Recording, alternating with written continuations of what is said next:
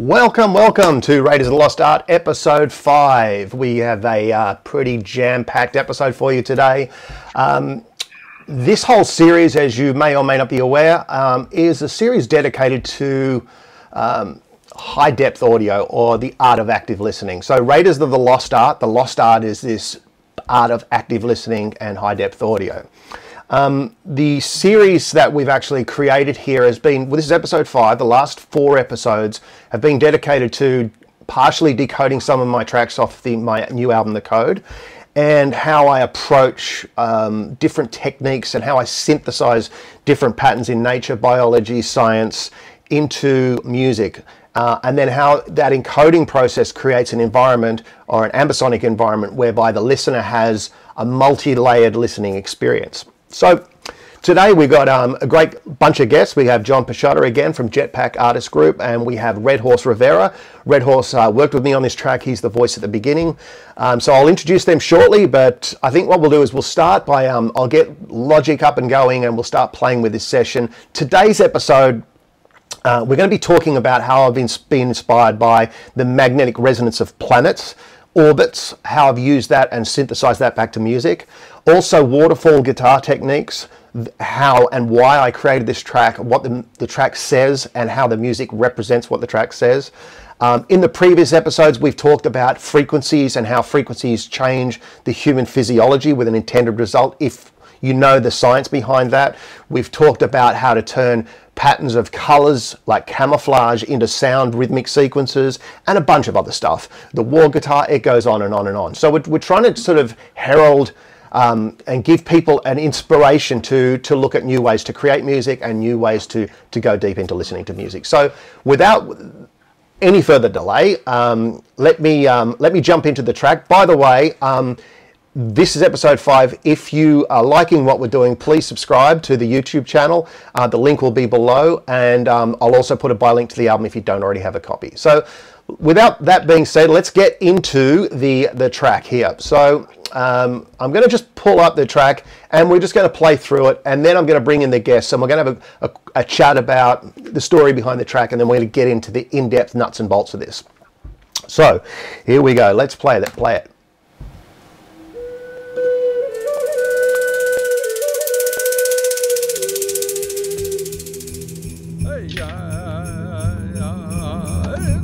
The journey of life is filled with meaning. We just need to know where to look. The reflections of our ancestors, the wisdom of the animals, the nutrition from earth, the love of all of our people. This leads us to the understanding of the Great Spirit. We were all on the path of the Journeyman.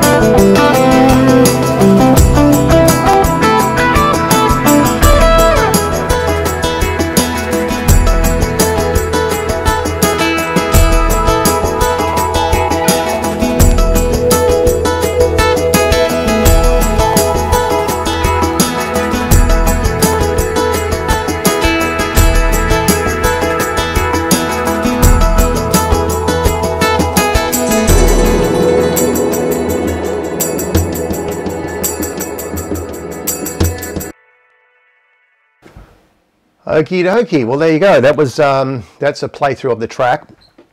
So what I'm going to do now without... Oh, hi guys.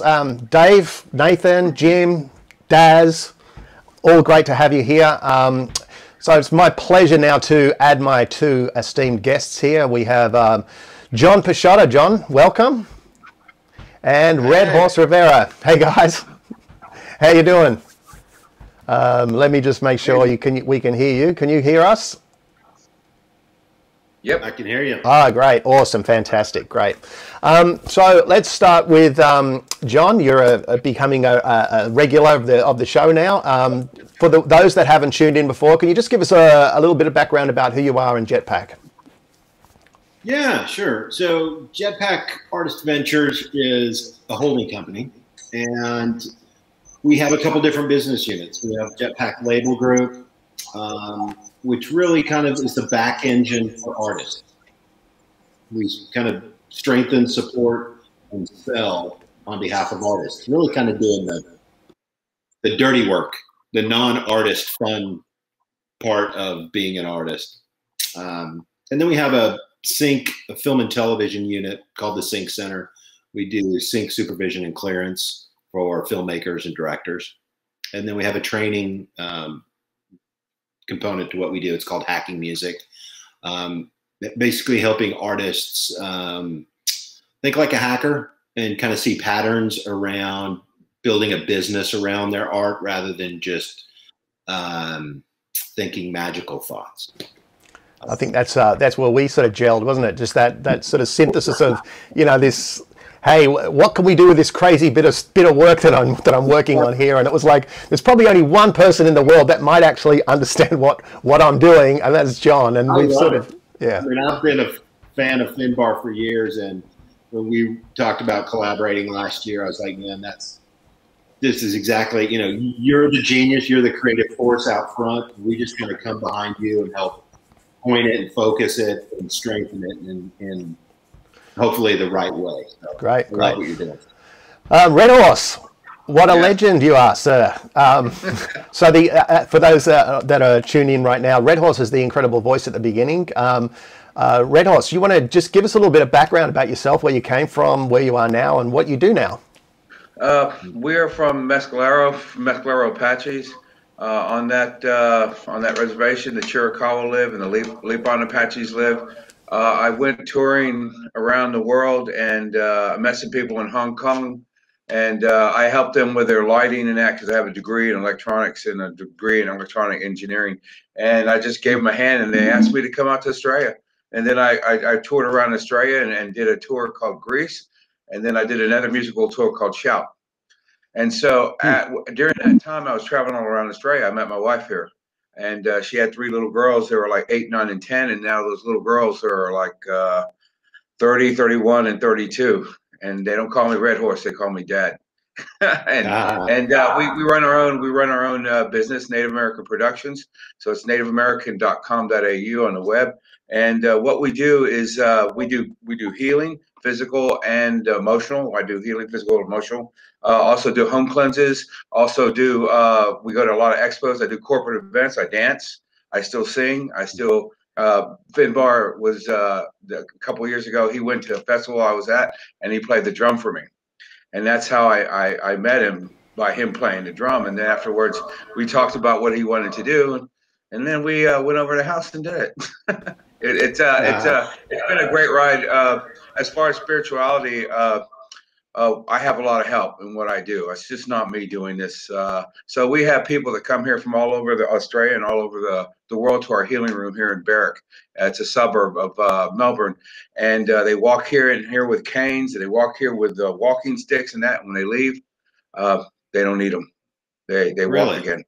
Yeah, no pain, no emotional pain, no physical pain. Things disappear off their bodies, gross, and I mean just all kinds of miraculous stuff. So, like I said, I have a lot of help from the other side. Awesome. To do this type of work. Well, so it was interesting because when I came up with this track, so the track itself that you just heard, there's a lot of stuff going on in it. When I composed this music, it has two sort of faces to it. It has the wrapper, which is like the candy wrapper, which it just sounds like nice music, but there's a whole heap of stuff below it, and that's what we're going to uncover today. You know, when I first wrote the track, the whole track, The Journeyman, about is the journey of life. Now, when I worked on doing some score for George Lynch for his movie Shadow Nation, George Lynch from Dokken and Lynch Mob, and so when I met George, you know, he was really passionate about the plight of the Native Americans and the reservations and what's going on there. So, you know, I scored some music, and then I went out to some of the different reservations, and we stayed with the Hopi tribe, and we went out to New Mexico and Arizona, me and my wife. And it was interesting listening to their creationist theories and just the knowledge and the incredible sort of depth of knowledge that they have there. And it sort of got me thinking about this track, The Journeyman. And so the way I look at, you know, the code, the album, is all these hidden intertwining codes that exist, that I think exist in life. So on the surface, we see each other and we interact and we buy things and we do this and that and the other.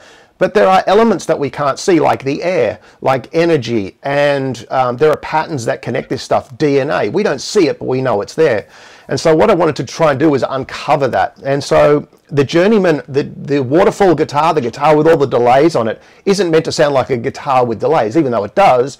It's meant to represent the energy that we pass on, and when we're talking to someone, when we're sort of connecting on you know, an attraction level or any other level, and how that energy that we leave behind manifests and bounces around, and the symphonies that create in the whirlpools of sound. That's why the delays, there's different guitar parts that are playing, and we'll highlight some of those today, and the different timing sequences, but ultimately it just creates this wall of sound that just becomes this embryonic thing into itself beside the playing. So we're going to dive into that. We're also going to dive into the way I looked at the magnetic resonances of the different planets in the solar system, where I got that research from, and how I use the orbital data. And I'm not going to try and blow your minds. I've got some links and stuff, but I'm going to go into very simple methods as composers that you can use, or as musicians, to try and inspire you to find new direction. And look, besides me talking about what I'm doing, part of this purpose is to try and give those that are writing music that are a bit stuck or trying to look for new direction, is to try and think about, I didn't think about that. I would love nothing more than you to walk away from this session and go, hey, I've got an idea here, and try and explore something that you've never explored before. To me, that's success, right?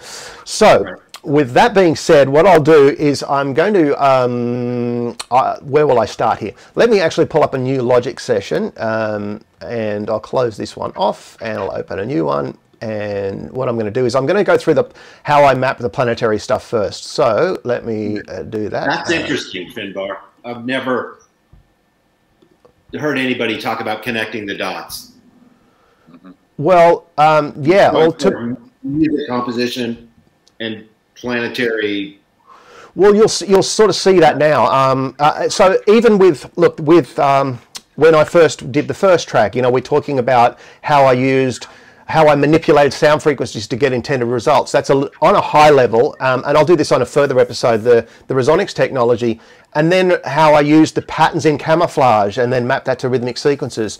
In a way, it's a similar sort of process. It's about where can you find inspiration beyond, oh, here's a 3 minutes 30 song with a verse, chorus, and I've got X amount of chords at my disposal.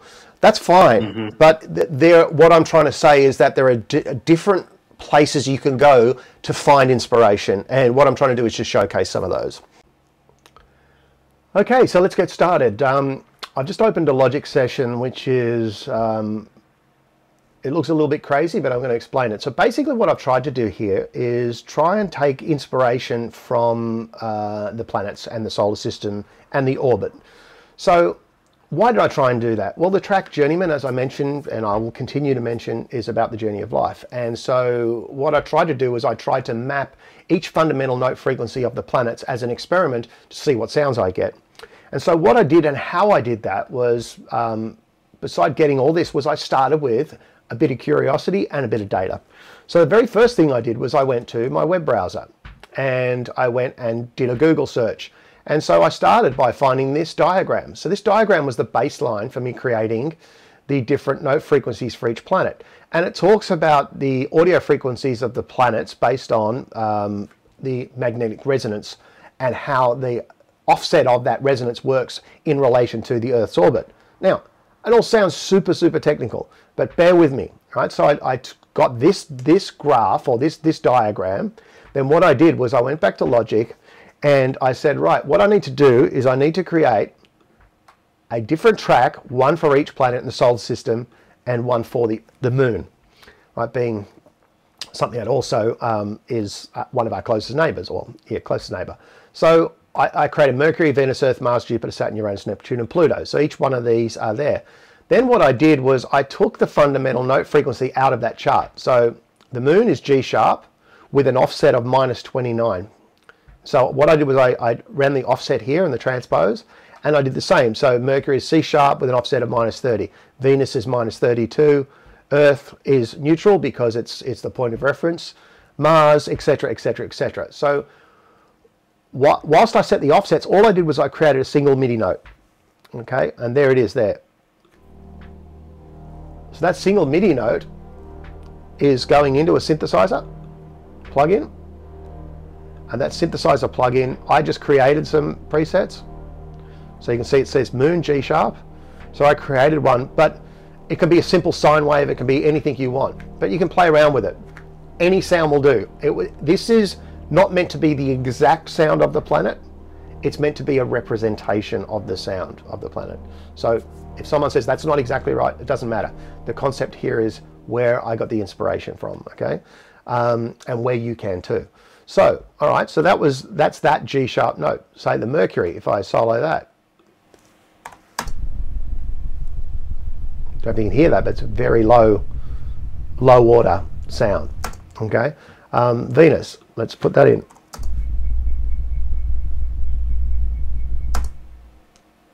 Earth.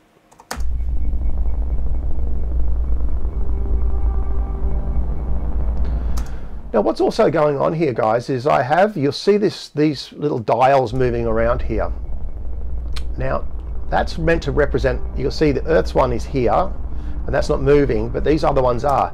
They're meant to represent the planets orbiting in the solar system. And so as they obviously orbit around the sun, as they change, it's changing a number of different parameters in how they relate to the Earth in terms of magnetic frequency. But again, without getting super technical, all I did was go to my trusty old web browser and go and look at some diagrams here in terms of how I might be able to get some different ideas in terms of how I might map that. And so there were some different sort of concepts here that I took from in terms of being able to build a azimuth around how the planetary rotation happens. It's meant to be just a representation, not to be accurate, okay?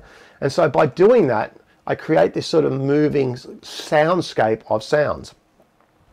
Also, what I did was up the top here was I started to imitate Schuman resonance. So the Schumann order is, if we look at, I'm not a scientist, but the simplest explanation is that the Earth's surface and the ionosphere have a distance apart. Then lightning happens all the way around the Earth, and that lightning creates a magnetic resonance or a frequency, which is known as the Schumann resonance. And those frequency happens in a core fundamental frequency and two different ordered frequencies. The first one is 7.83 hertz. So when you hear people talking about, oh, the Earth is at 7.83 hertz, it's often, as my understanding, coming from the Schumann resonance. And here it is here. There's the diagram that I got for it. So what I simply did was I just went and tried to map these harmonics by doing this. I went and put a test oscillator on each frequency. So as you can see, this is at 7.83 hertz. The other one's at 14.1 and 20.3. Now, before you jump in and say, oh, you can't hear at 7.83 hertz, blah, blah, blah, it's a waste of time. First off, if you have a low frequency extension which will play back that, the harmonics, or suborder harmonics, the low end, will definitely be reproduced. If we only created music that was in an auditory domain, music would sound very flat. So harmonics give a lot of life and a lot of perception, perceived depth, spatial awareness to the sound.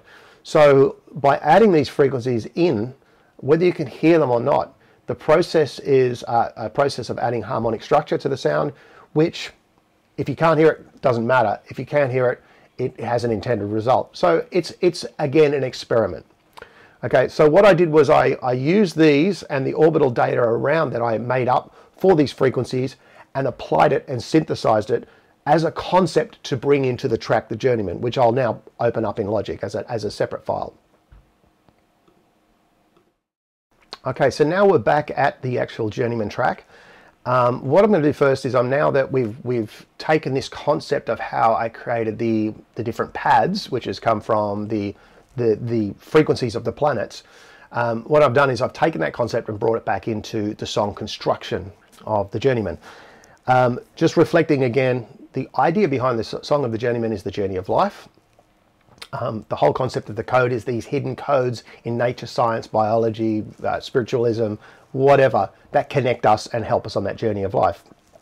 So what I did when I came back to this song was I used exactly the same principle that I've just used in the previous example of the planets, but I've applied the moon and the earth, which are the two things that are creating a whole heap of different effects on our human physiology. And so what I ended up doing was I ended up getting a sound very much similar to this. Let's play it.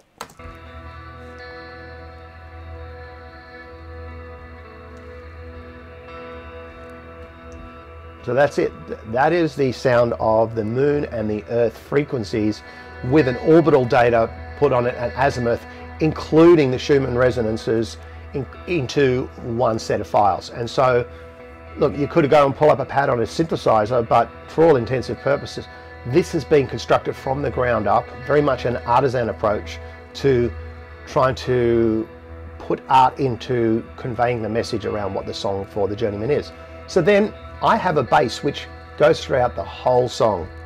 So it's meant to represent this journey of life has always got these gravitational effects, changing our periodic cycles, our moods, everything, our water retention. And they're very important. So that's why this sits underneath everything.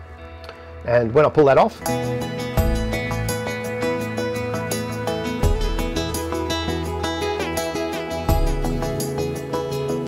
so it's constantly there.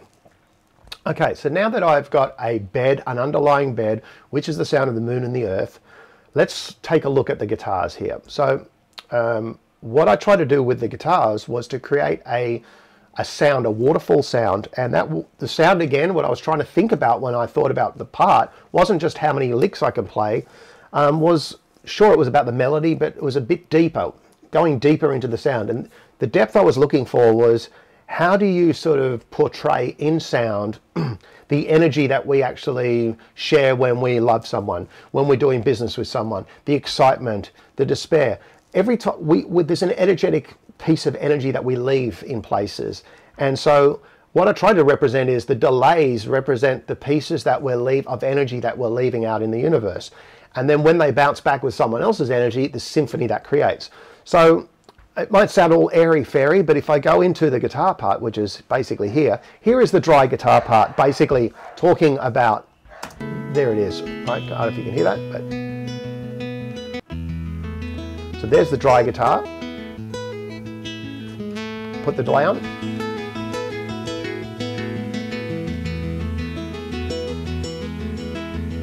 And you can hear it's got a rhythmic cadence to it. Now, if we listen to the first part of the actual part, right up here, and we listen to the timing of it, it's very much a rolling effect.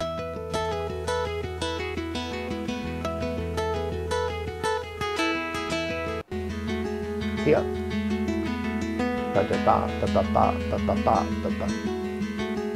And it's like an overlapping of sound on sound. And then it changes when it goes through to a different state, which is coming up here, or it changes up. Okay, the final thing that I did when writing the patch was I wanted to try and recreate that sort of something that emphasized the earth and moon frequencies. And what I did was I actually created a different effect in the same Axe Effects preset, which allowed me to get which created a pad unto itself, which sounds like this.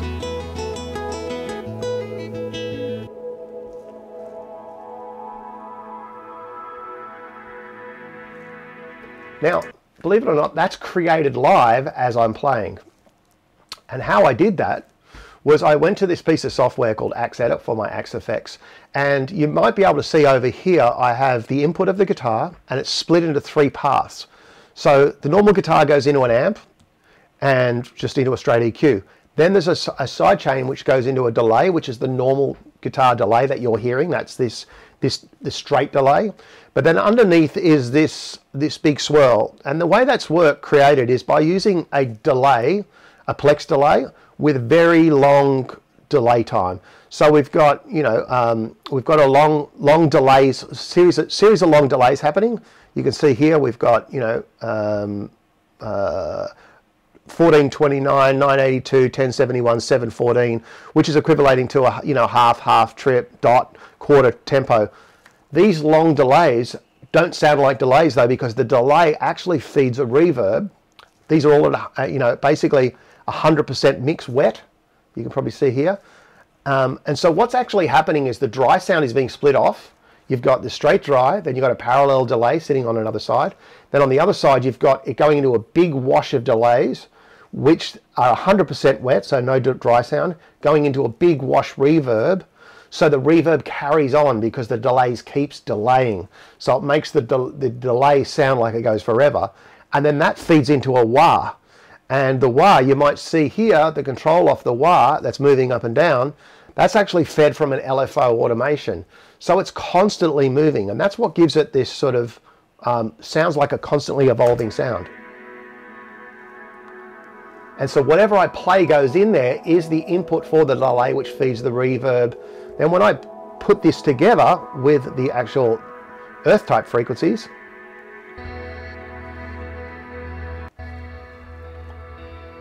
so there's the earth frequencies.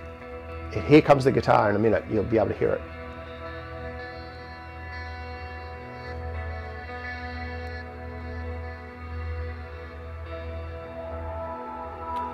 That's the guitar.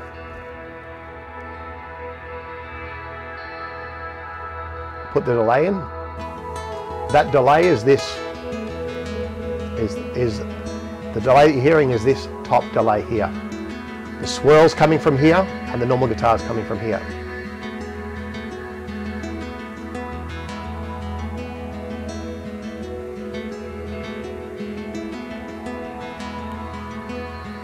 Put the dry in.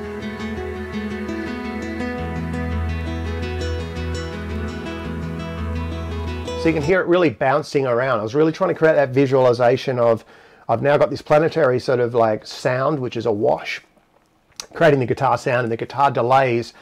Rather than a guitar with delay, it's meant to be a sound on sound type sound. If I play you the track now, this is the guitar part of the track. So I thought I'd play this just so you can see how the guitar part plays with the delays. And then if anyone wants the patch, I'm happy to share it with you. Just private message me the word Kepler, so I know that you've actually watched the stream, and I'll send it to you. But this is the patch, and this is the guitar part by itself. So you've heard it in the track. This is what it looks like.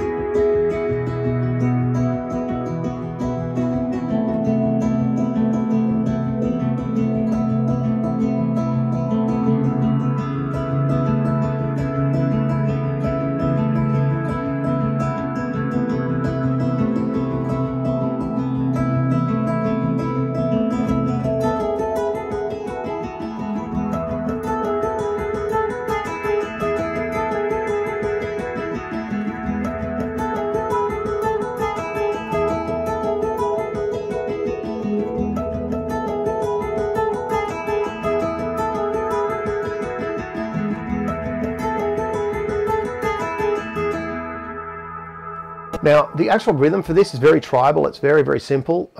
If I just solo that for you, there's not much going on in this track at all because there's so much going on with the other stuff, right? So that's it. That's all the track is, with a little bass, which is just a low sub note, and you'll hear it just coming in here. There it is. So that's all that's going on in the track, basically. Put the earth frequency in. There's a few little shimmer things, like a few bells.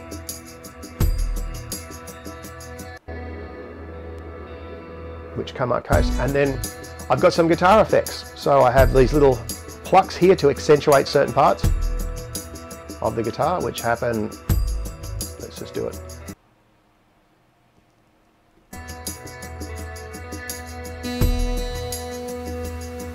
Okay, and you'll hear that when I put everything else back in.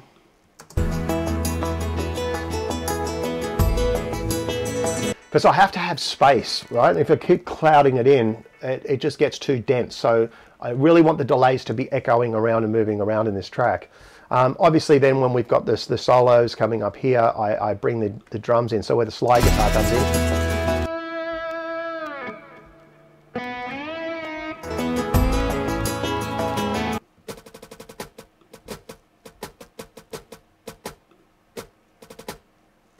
So I've just got some very basic sort of, snare drum rudiments, cading and drums going on. And then when obviously the main Strat solo comes in up here.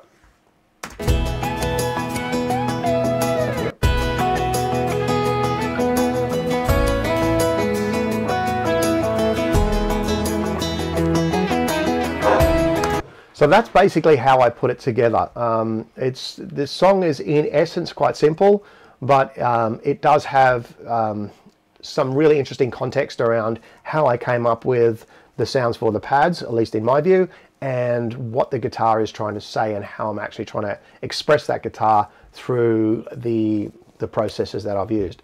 So just to reflect back, the reason why I'm doing this series and talking about at least my album, The Code, and this process is to give you inspiration about trying to, how do you get rid of some of the rules that you already have around, well, not so much the rules, but if you're struggling to find inspiration and creativity, I just think it's a great way to look at different things that don't match. Look at different universes, different, where I've looked at biology, science, nature, the previous episodes where I've talked about transcribing colors to rhythmic sequences, Morse code, fundamental frequencies around changing the resonance of the human physiology to create an intended psychological result. All this stuff that sounds really, really heady and technical, it's quite interesting where it can take you if you go on that journey. And look, I believe personally that music has to evolve. We've got 30,000 songs a day being added to streaming platforms, at least one streaming platform, and it's very hard. Like, how do you express yourself when everyone's loading up the same types of stuff? And even if it's not, even if you're creating something new and unique, what's the story behind it? How do you create an experience that goes beyond the usual experience? Redhorse, are you there? Hey, I'm here. Yeah, I've been here. Oh, sorry, buddy. Yeah, we had some technical difficulties there. I don't know what happened, but anyway, the joys of software and the joys of live stuff. So I'll try and piece it together a bit later so it makes a bit more sense to people. So yeah, would you like to share anything else about your experience, or how you see the getting inspiration from the spirit or from creativity? Where do you get your creativity and inspiration from? Well, the same way. You have to look, when you're doing this type of spiritual work, you have to look at what's outside the box, because everybody, like you said, looks at a certain pattern when they make music. You got the chorus, you got this, but there's more to it than that. So when people look in a room and they look at a wall, they just see the wall on the other side, but there's a lot of things in between that wall.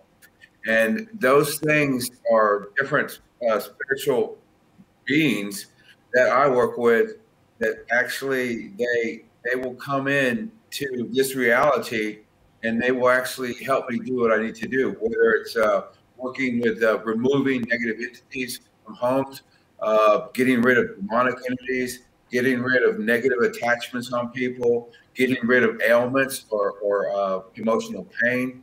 I mean, so all of that is not stuff that I was taught by the tribe. All of that came from spirit to be able to do this work. Yeah. And because of doing it that way and not doing it inside the box like every other healer does, we actually enlist the help of the person being healed. So that person works with us, and then these healings become like through the roof. And everyone is like 100% successful. There's not a person that goes, "Oh, that didn't work." Yeah, see, I found myself as a musician, well, in my musician part of my life, is that, you know, you reach a certain level of competency and skill and expertise, which is this set of rules that you can sort of, you know, you understand. And you get to this group of knowledge.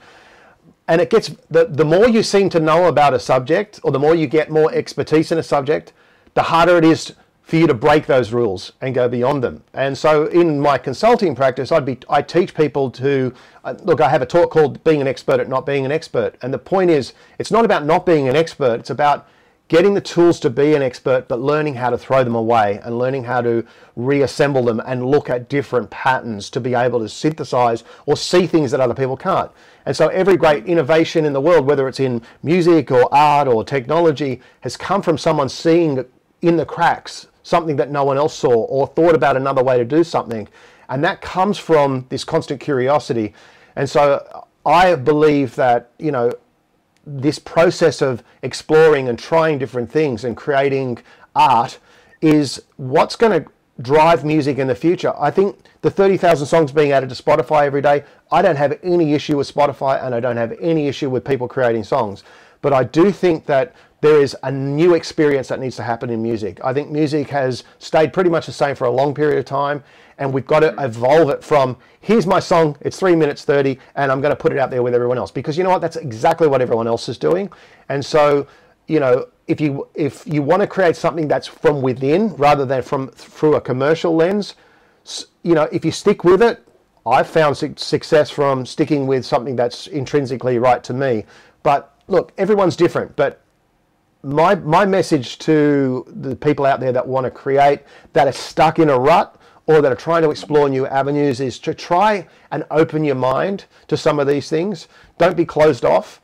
You know, it's this, you know, whether you want to try different types of meditation, whether you want to try different types of healing, whether you want to look at the patterns of science or the planets or whatever I'm doing here, it's what I'm trying to show you is that an end result can sound just like nice music, but you can actually come up with a narrative which is much more artistic in the fact that there's a big story behind it because you've gone and looked for that story in your creation. And I just don't think there's any barriers. I think you can, you know, really can. The barriers are your own mind and what you believe. And if you can actually start to explore that, you know, people often say to me, what you're doing is completely insane. And yeah, it is to them, but it's not to me, right? So someone's definition of insanity is what they don't understand. To me, it's normal. That's right. So, and people don't understand, you know, sometimes how it works. Like you spoke earlier about the frequencies of the planets. You spoke about frequencies in general. And so one of the things that we do in this healing is we raise the frequency of the human being.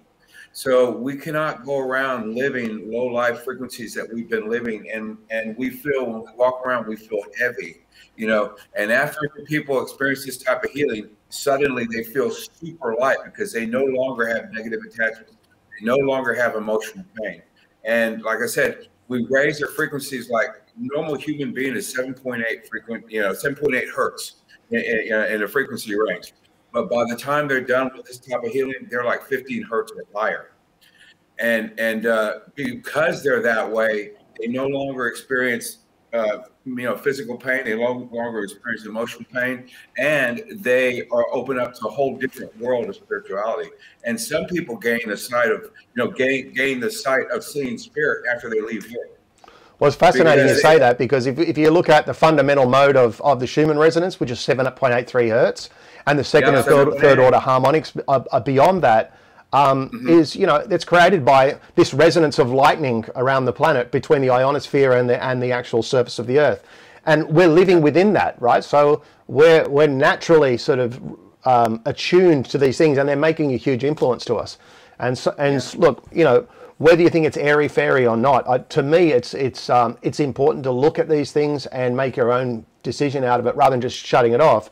Because I do think, you know, people will spend a lot of money on an acoustic guitar because it just sounds that much better, it resonates that much more. And it's like, but your body is like an acoustic guitar. The woods are like your body. You can resonate better. And so that's about, you know, it's about cleansing, and it's about getting some of this pollution that's going on out of your way so you can start to resonate and start to see these things. So look, you know, that's pretty much it. I don't want to sort of rave on for too long about the airy-fairy stuff. But look, the principle of this series is really to try and explore new dimensions, new horizons in sound and innovation. And I want to thank Redhorse so much for being here and for contributing on my album. Thank you, Redhorse. I'll put a link on the stream once I've actually band-aided it back together with your link of where they can find you. And I appreciate your time on the track. If there's any questions, guys, I know there's a few people on the stream right now. If there's any questions that you'd like to ask me or Redhorse, you know, it has been a little bit of a broken stream, but if there's anything that, you know, I've skipped over stuff because of some of the technical issues, but if you want to go into any more questions on anything, you can obviously shoot me later or connect on the YouTube link, or you can punch it here. Otherwise, you know, if you can subscribe to my channel, I'd really appreciate it. And, you know, we're going to keep up with this series, and you know, I've got potentially some really amazing international guests coming on talking about some new advancements in sound and engineering and blah blah blah and technology. So thanks for your time and patience today, and you know, I'll see you on the next episode. See you guys. Bye.